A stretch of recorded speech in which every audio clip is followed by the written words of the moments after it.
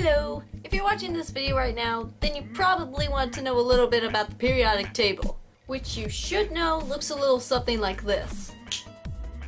Confusing, right? Well, let me show you something else that's also confusing if you don't know how to read it. That was piano sheet music, and unless you know how to play piano, like me, then it's probably just gonna look like dots with sticks on lines that have no purpose. But trust me, once you learn how to read it, you will find that it has so much information, it is crazy. It's time for Fun Facts with Robin! Let's get started. Now the first thing that I'm going to mention before I mention anything else about the periodic table is that most of the elements on the periodic table are metals. Metals. Now let's start from right to left. Now first we have the gases, then we have the non-metals, and then we have this little staircase here that pretty much divides the non-metals and the metals, but every element touching the staircase is a metalloid. Except for aluminum. Aluminum is a metal. But everything else beyond that staircase to the left is a metal. Except for mercury, which is a liquid metal. So technically it is a metal, but it's also a liquid. So yeah, everything on the left side is a metal except for mercury, which is a liquid. Oh, and bromine. Bromine's also a liquid. Those are the only two liquids on the periodic table. Another thing that you want to know about the periodic table is the groups and the periods. Now the groups on the periodic table go up and down, and the periods go from left to right. So basically a group is the columns and the periods are the row. Now groups are labeled 1 through 18 going from left to right, and periods are labeled 1 to 7 going up to down. Let's use argon as an example. Now argon would be in column 18 and in row 3. Groups on the periodic table are also what is known as families. Let's use argon as an example of family. Argon is in the noble gases, so its family members would be helium, neon, krypton, xenon, radon, and, well, I guess unanoxium. Because, well, listen, unanoxium is new, and he's just trying to figure out what he is and what his purpose is in the periodic table, so he can fit in, so he can be accepted. Not like that would apply to any of you, but you get my drift. So you got your alkali metals, you got your alkali earth metals, you got your transition metals, you got the boron family, the carbon family, the nitrogen family, the oxygen family, and the fluorine family, right? Wrong! It's the halogens. That one is going to screw you up. Remember that one. And last but never least, the noble gases. So now that we've looked at the periodic table as a whole, let's take a look at one of those individual squares to see what kind of information it has on it. Let's use argon as an example. In fact, let's use argon for all the examples. Not because I'm doing this for a school project or anything, which I'm not. I'm just a kind, generous person who wants to share her knowledge with the world. And I want a good grade. So yeah, so let's use argon for an example. The things that you'll find on basically all the squares are 1, its atomic mass. And the atomic mass is basically the mass or the weight of the atom. Example, argon's atomic mass is 39.9.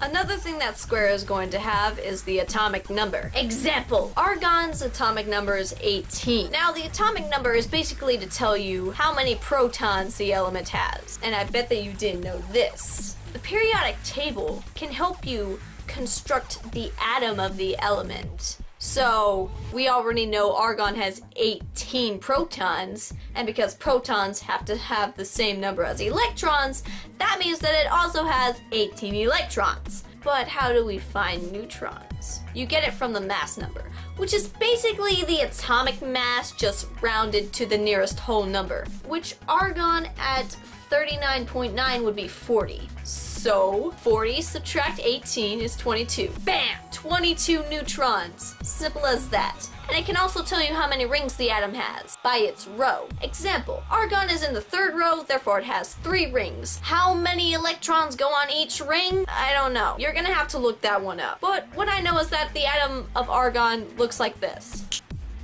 I know that it may seem a little complex, but it's actually a lot smaller than some elements on the periodic table, like gold.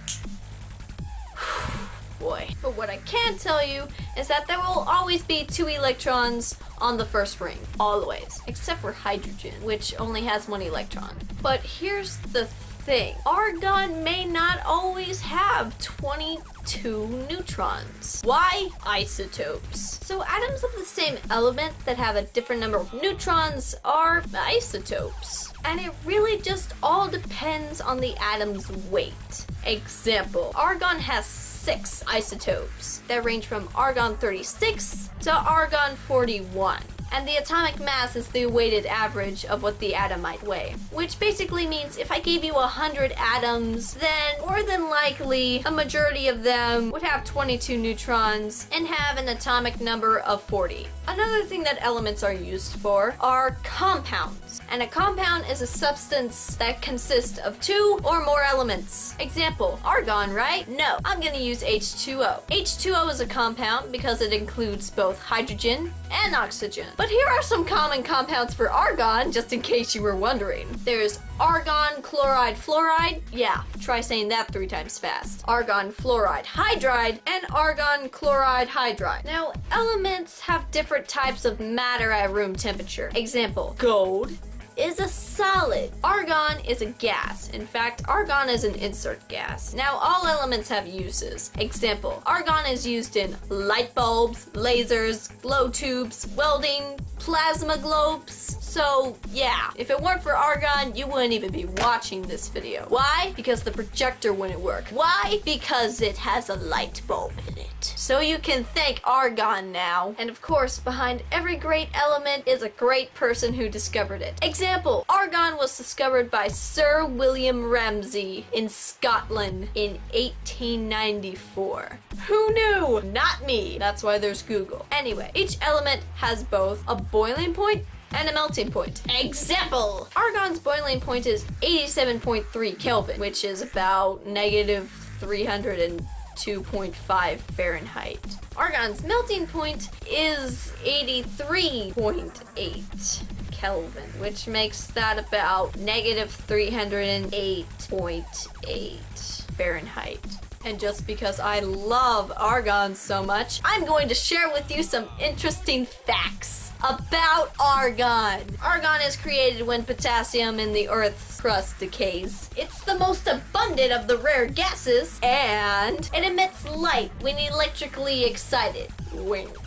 I don't know why I did that. And if by, I don't know, any chance you want to purchase argon, because who wouldn't want to do that? Forget gold. Argon is where it's at. You'll most likely be able to get it for 50 cents per 100 grams. You're welcome. So there we go. A lot less confusing, right? Except now you'll have to learn the elements that go with the initials. Yeah, good luck with that. But I mean, like, most of them are easy, like carbon, oxygen, helium, hydrogen, argon. And then there are some that you would probably never guess in a million years, like mercury, gold, silver. Those are the ones that are going to kill you. The only advice that I can give you is make up little sentences to, like, I don't know, jog your memory. So whenever you think of those 2 letters, you think of that element. Like, there is lead in my peanut butter sandwich. Or Saturday night tin. Or feed the iron. And my favorite is probably sodium!